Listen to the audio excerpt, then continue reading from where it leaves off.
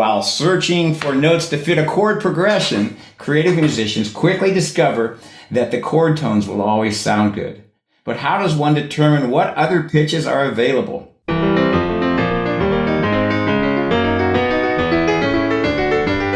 hello, I'm Bradley Sowash, jazz pianist and educator, and today we will explore how to find the in-between notes to add more choices and colors to your improvising. Let's start with a little bit of music to get things rolling, and then we're talking about what's going on in that 2, 3.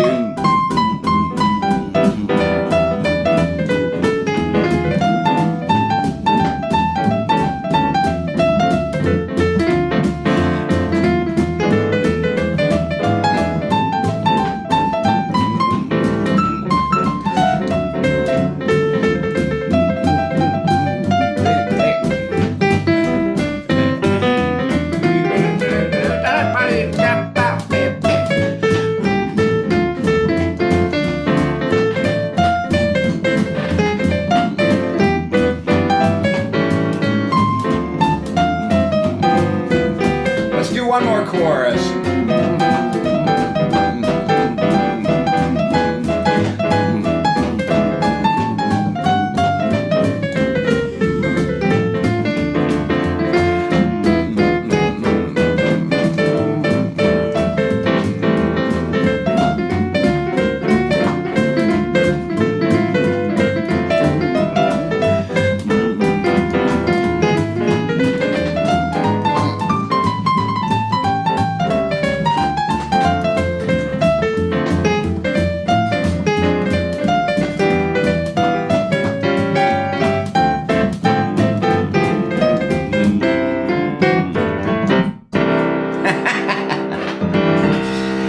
Well, today we're talking about how to find the notes that are in between the chord tones when we are improvising. Now, everybody knows that, not everybody knows, but at some point, creative musicians, which I define as composers and improvisers, basically every musician is creative to an extent, but I'm defining it as musicians who choose their own notes and rhythms. A little bit different from what I would describe as interpretive musicians. And when we're choosing our own notes, and we have a given chord progression, it's easy to sound good if you know the notes in the chords. This is why we practice arpeggios on any given instrument, and that will identify the chord tone. So if we have a C chord, C, E, and G sound pretty good against that chord because they're in the chord, right? And the question then is, what are the in-between notes? What are the notes that are not chord tones? And that's what we're looking at today as kind of a follow-up to last month's tip of the month, in which we looked at how to identify rhythms to borrow and use in our improvising. This one is drilling down a little bit on notes in between the chord tones. Of course, there are many notes you can improvise with. We talk a lot about the pentatonic scale in my online jazz piano classes.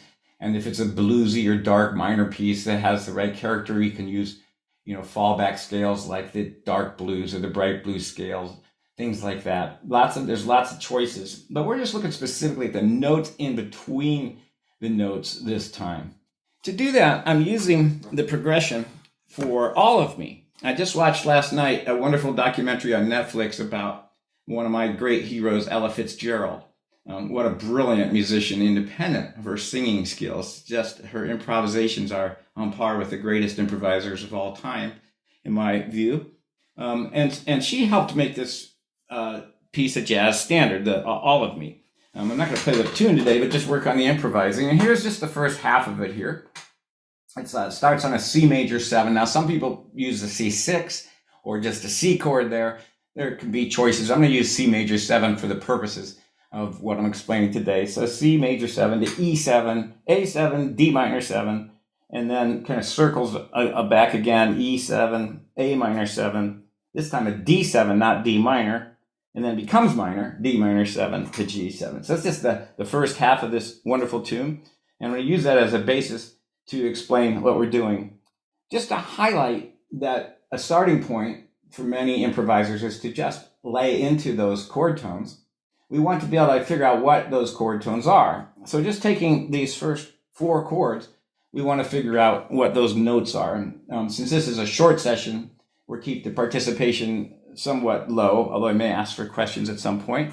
We're just going to do this for a quick half hour. And to find those notes in between, we want to just know our chords tones first. And so just maybe write down for yourself right now the notes that are in a C major 7 chord, an E7, an A7, and a D minor 7. We'll just take that much. And as you scribble those down and write those chords down so you can think or play them, I will show you a way that I like to work on that, which is I make these chord stackers where little individual tiles, kind of like Scrabble, can be written down here or laid in place as a manipulative to identify chord tones. It can also be used to show scales. So here are then the first chords. C major 7 is C, E, G, B. Those are the notes in the chord. E7, E, G sharp, B, D. A7, A, C sharp, E, G, and D minor 7, D, F, A, C. Of course, we move these all around to make new chords.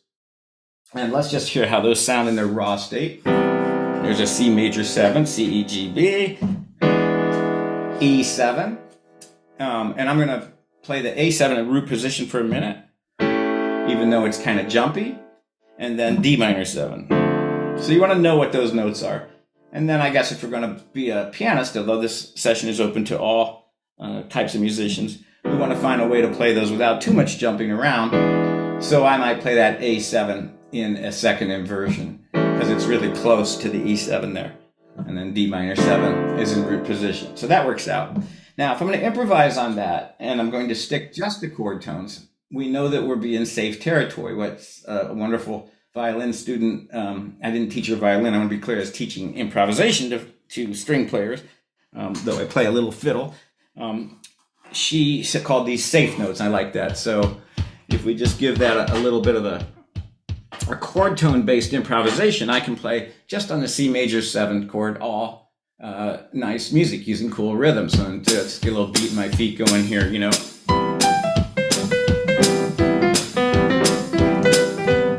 Now, if I take that same approach of playing cool rhythms only on chord tones with all 4 of those chords, I get something like this.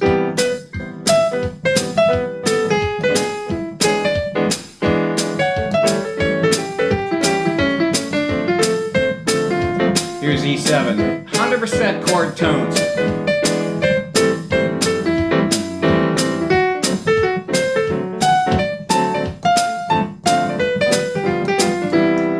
So we're just using 100% of chord tones, and we can get some music that fits. And so that may be a way that you deal with an emergency improvisation when the band leader says, hey, take a lick, or take a solo, or it's your turn. I know the chords, I'm a pianist, maybe, and I'll just wiggle those chords and in cool rhythmic ways. That's a great fallback. But in this session, we want to go a little bit beyond that and find the in-between notes. Before I do that, I'll just mention that if you are having some trouble with jazz pop chord identification and not sure what a delta means or what is the difference between a dominant 7 and a major 7, I would just recommend a resource I have called Understanding Chord Symbols. I think it's my top-selling how-to book. That's for adult musicians who've had some theory training. If you're brand new to improvisation, I have a handout called Scaling the Chords, which is a wonderful starter to doing this kind of work. And then for beginners, I have a resource called Pachelbel's Canon with Activities, because of course, Pachelbel knew all about chord tones.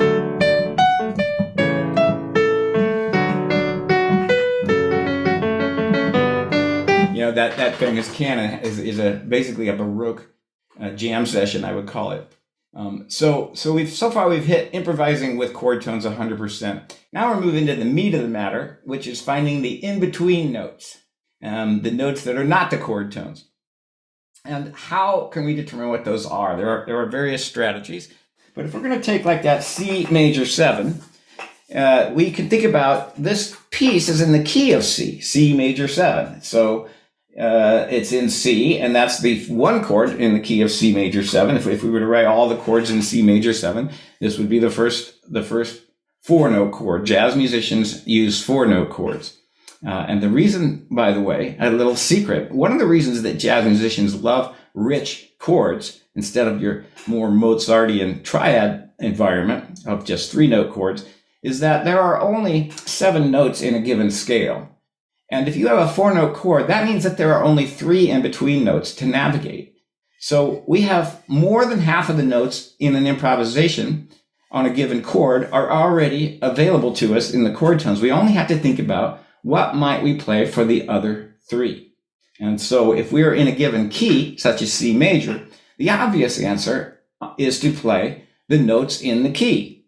So the notes in the key of C major is C, D, E, F, G, A, B, right? So the in-between notes in that case would be D between C and E, F between E and G, and A between G and B. Now you may think that, well, that's pretty obvious, and I hope it is, because that would give you exactly what you need to play that first chord. The problem is, or the challenge is that not very many jazz tunes stick to the key 100%. They're going to use some chords that are not in the key, and we have to think about them in a sort of a special way. So let's just emphasize for a second against that C major 7, playing first all chord tones and then bringing in those passing notes, D, F, and A. So 1, 2, 3, and chord tones. Now passing notes.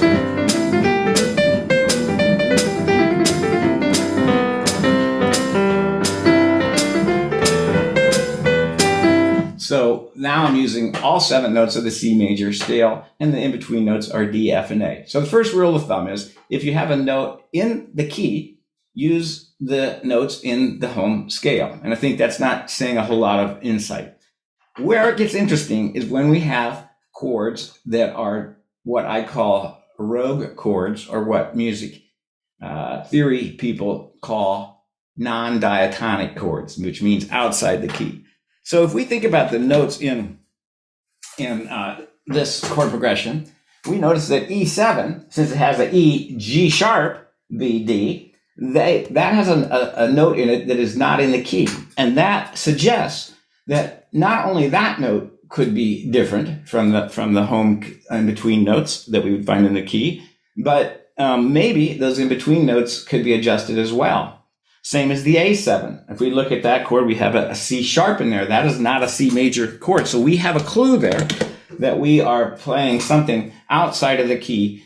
Some people teach these as borrowed chords. I like to think of them as almost mini flying by other keys. So if we found an E7 in a key, we might be able to determine that we are either in A major or A minor. We're not really sure which one it is. And so E, G sharp, B, D is the 5 chord in the key of A.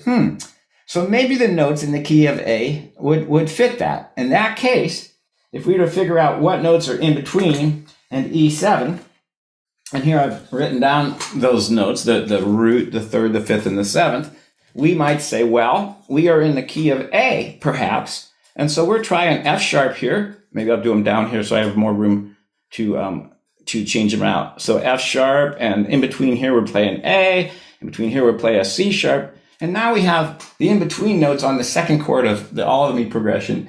We've identified some notes that are based on assuming that maybe this chord is suggesting the key of A major.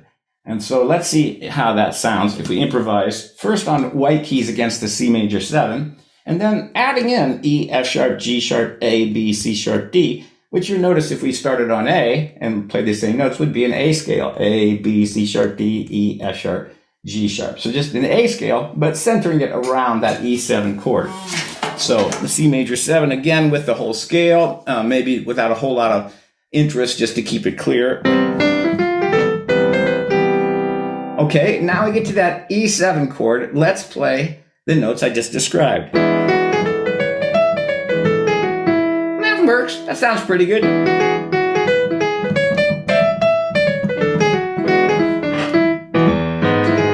Okay, and then of course we don't want to play them heavily in a linear order so that it sounds like a scale. We want to mix things up a little bit. So we might just do those 2 chords or add a little bit more interest using those same notes. 1, 2, 3, and.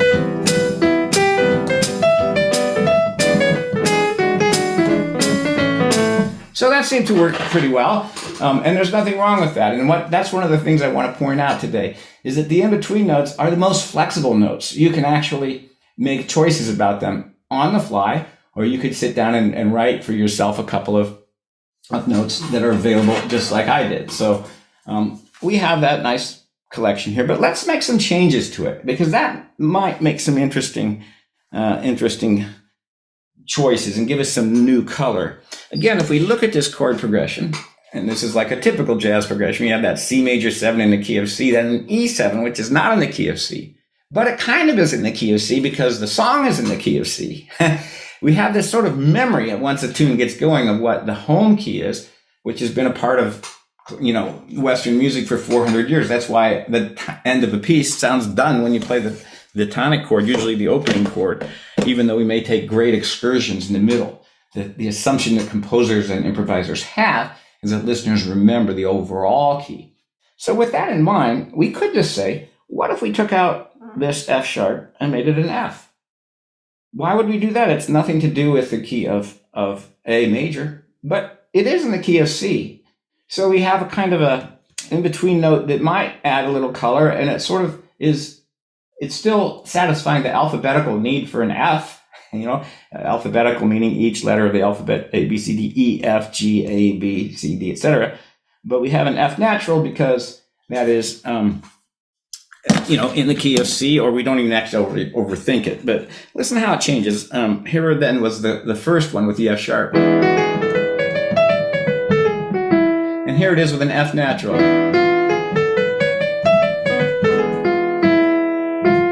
That's sort of neat. Maybe it's a little too dark for us. Maybe it's a little too exotic. That's your call. Let's put it in context here. 1, 2, 1, 2, 3, M.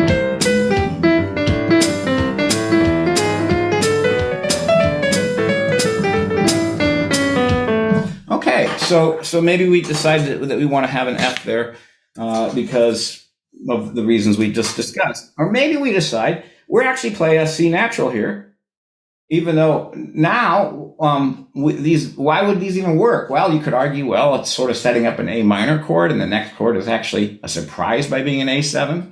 Or you could say, well, these are in my home key, or you could just play what you want. So let me play this with these in between notes. Just even though they're pretty exotic, and there's not a good name for the scale that results. Here they are: E, F, G sharp, A, B, C, D, E. So the point is, we could identify that scale. If we want to get real technical, we can say it is the fifth mode of an A harmonic minor scale, or we could just say we're looking for notes in between the notes. And so let's see what that yields if we do a little improvisation on that, starting with the C. 1, 2, 3, M.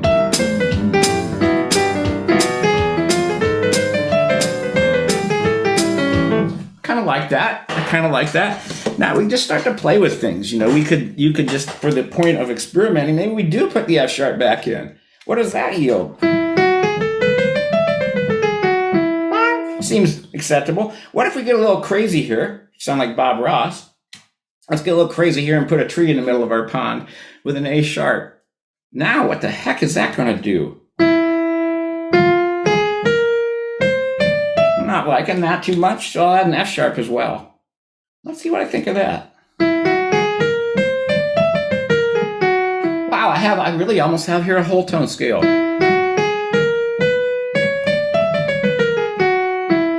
Let me see if that yields any interest here. 1, 2, 3, M.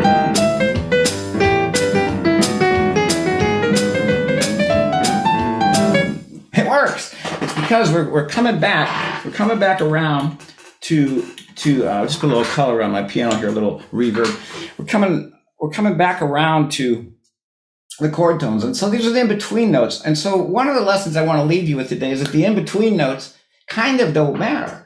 They're on the way. And so we can just shrug it off and focus on chord tones and stick some in-betweens. Or we can be really thoughtful about it as we were just now. We could do the same thing on the A chord. What in-between notes would we pick? So let's just think, okay, B makes sense, just A, B, C. Now we need some kind of D. Probably it's the same. Do we want this to be an F sharp or an F? Whew, that's a lot of reverb, isn't it? We don't want that. Okay. Do we have an F natural? That sounds pretty good. So you can be deliberate about this and think through your chords and find your in-between notes and then bring those out. And you can change them on the fly because jazz music is a lot freer than you think. If we are connecting chord tones and landing on chord tones, the notes in between are in service of those end goals. And so do what feels instinctive at the time, and that's what most of us do, but take it through a little exercise to identify what else might be available that you're ignoring. So I'm going to show you an exercise for that. And this would be mixing a arpeggio with a scale. So here we would have root, third, fifth, seventh, root, right down home. So for the C major sevens,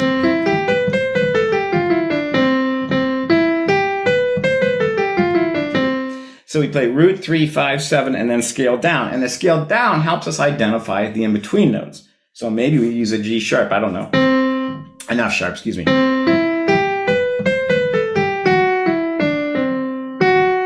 You think I would never play that. But you know, for the last note of the tune,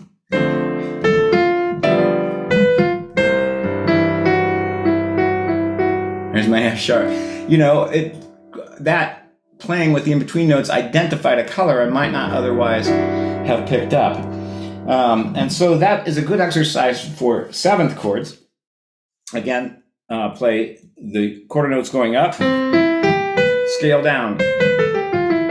We can do that on the E chord.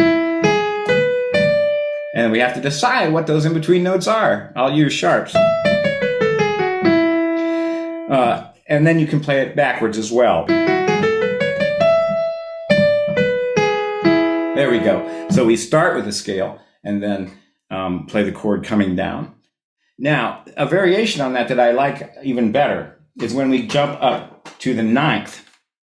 So this will be more advanced. We're going to play all the way up to the ninth. Root, third, fifth, seventh, ninth. And come home. E7.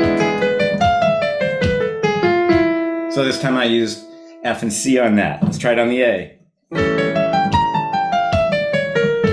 I used B flats on that. I kind of like that. So that is an exercise that I learned in the Jamie Aebersold Summer Jazz Camp. I think these two exercises about playing a chord up either to the seventh or the ninth and then scaling back down and then playing that reverse, scaling up, chording down, will really help you chord by chord in a tune, identify the notes that are available to color your chords. Now, the third part of three sections, so far we've talked about improvising only with chord tones, and then we've gone through the meat of it here with finding the in-between tones or notes. Now, I just want to talk about targeting those special notes.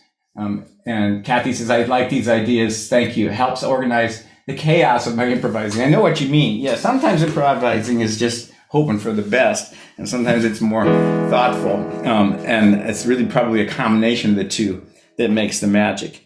So if we took a look at this chord progression, a couple of things I would do if I were first playing this for the first time, which is long, long, long, long ago for me, I would notice that we had that G sharp, just as we showed before. Here, we have that G sharp on the E7, and we have a C sharp on the A7. So when you write them down, you really see, well, there's a sharp there, there's a tic-tac-toe or a hashtag. That must be an important note. So I might just write those in. G sharp. That would be a note that is not in the key, and I want to make sure I bring that out. So here I'd play a C sharp, and I might just say, don't forget to play those. But I might also write here a note that I discovered in my playing, that in my explorations, which I thought was pretty cool. So maybe on this chord, even though it seems a little bit illogical from a theory point of view, I might say, you know, let me bring out an F here.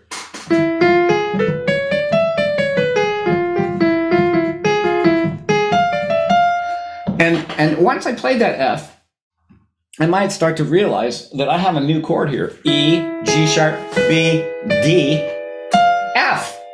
I have a ninth chord, and I could even think of that as a chord tone, the F.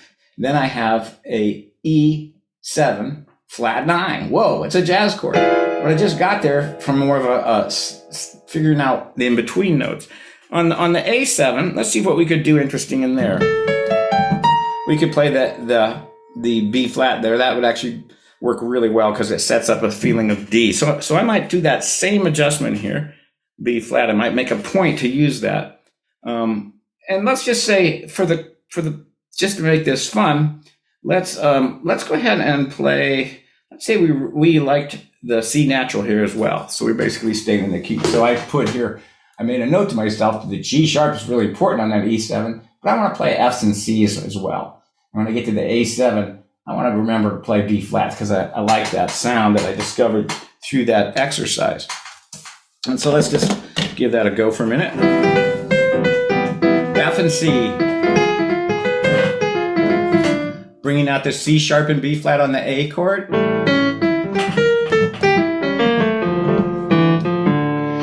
So I've identified those notes and I've made a bigger deal of them. And in the end here, I've actually integrated them into my chords. So not only did I target what I call special notes and make a big deal of them, actually, let me make a bigger deal of them. On the A7, let's start on a B flat.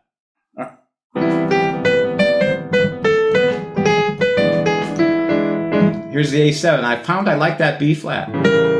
Woo! So I came right on the downbeat on this very unusual note. And it made a big deal out of it. And then you have, a sophomore jazz major running up and saying, well, what was that scale you played on the A7 chord? And you go, it was the Locrian minor from the Indian raga system or something. And you sound like you're really smart, but actually you're just, you found it because you like that color.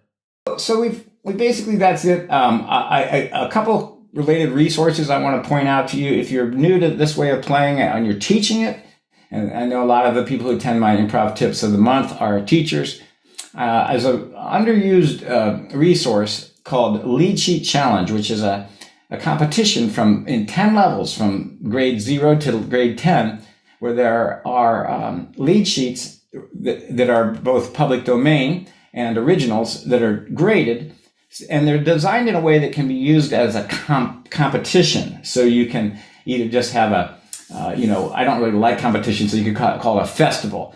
And there's a rubric and a judge's sheet and everything else to put some of these ideas together. I just wanted to point that out. And of course, my signature method books are the Creative Chords for Beginners. That is reading and improvising from day one, and that's jazz, which is very specific to learning jazz. So I will just wrap this up by doing a little bit more playing. And what I'm going to do is make an effort to play notes that are not typical as in-between notes. And let's see if I can get some interest coming here. And maybe some of them I won't like. Maybe some of them are chromatic skedaddles. I'll try to give an extra sense in my playing to the in-between notes on this, even though they're passing notes. Let's see what happens. 1, 2, 3, 4.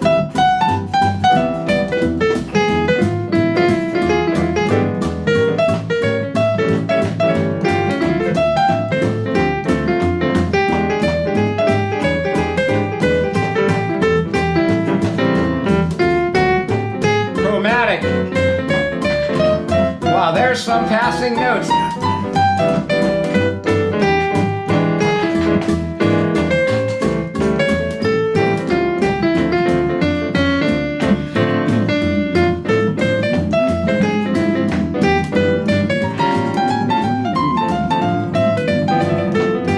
So that was very thoughtful. Let me just let it go now.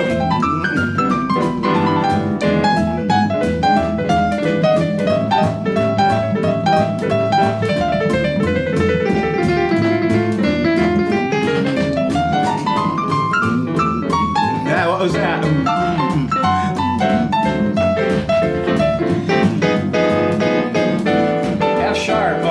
chord.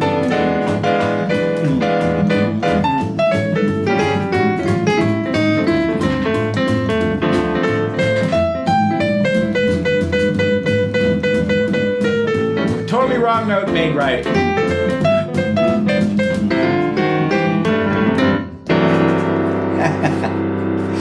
Well, thank you for spending some time with me. I'm Bradley Sowash, jazz pianist and educator.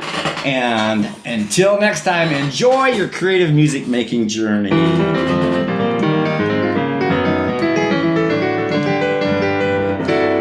F sharp.